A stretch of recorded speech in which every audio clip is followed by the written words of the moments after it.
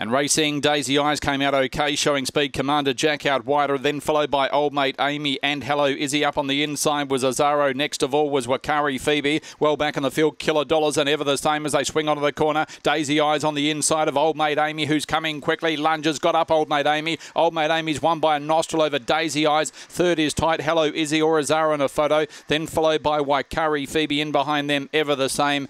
Pulling up quickly, Commander Jack and Killer Dollars.